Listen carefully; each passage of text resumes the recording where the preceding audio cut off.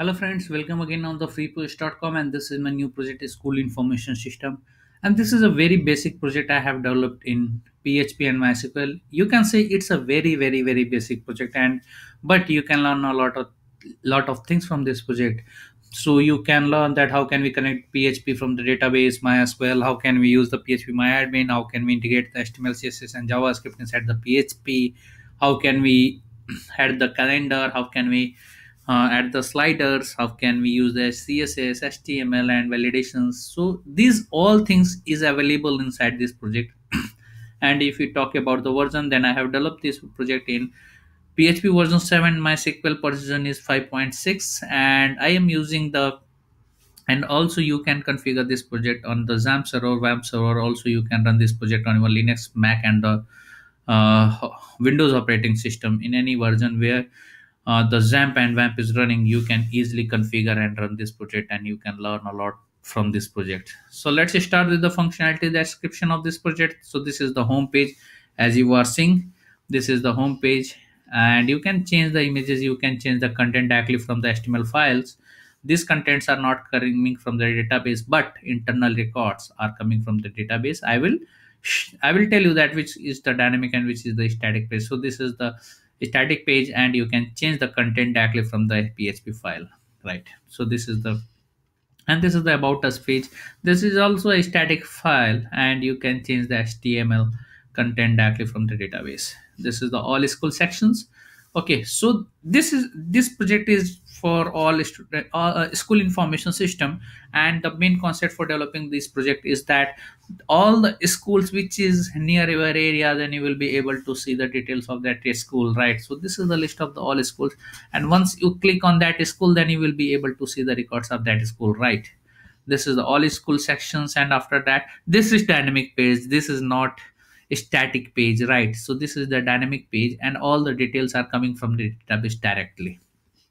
And you can add a number of schools from the database or from the admin panel, and if you add any of the school, then it will be listed here, and if you delete any of the school, then it will be that school will be deleted from this page also, right? This is the login page, and after login, then admin can add the schools, any number of schools, right? And this is the contact us page, but this is also a static page. I am not saving the data of this page anywhere in the database. So I am going to log inside the system. So this is the ad, and this is the admin dashboard. Then what the admin can perform, admin can go on the home page, about us page, add the schools, see the school report, see the school section, school listing, my account, change password and log out. So once I click the admin, click on the add a school, then admin will be able to enter all these operations here, right? Then suppose if I am adding some garbage data, so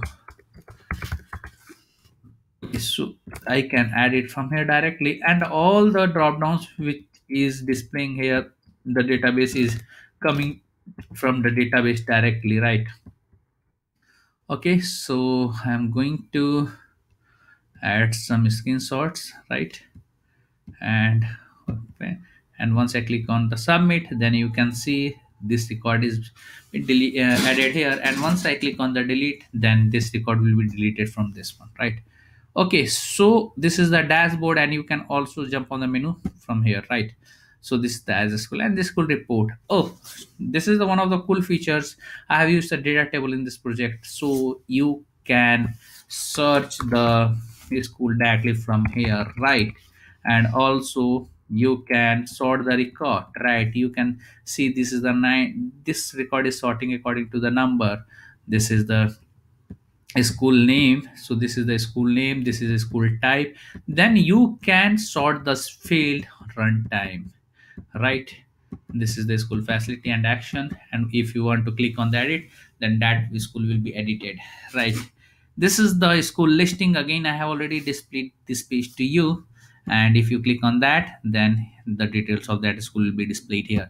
This is the my account section, from where admin will be able to update his records, and this is the change password, where admin will be able to change his records, change his password. And once admin clicks on the logout, then above menu will be changed, because all the session will be destroyed from the system, and this is the totally session based, and session is checking that admin is logged inside the system or not. If admin is logged inside the system, then that menu will be displayed, else will not.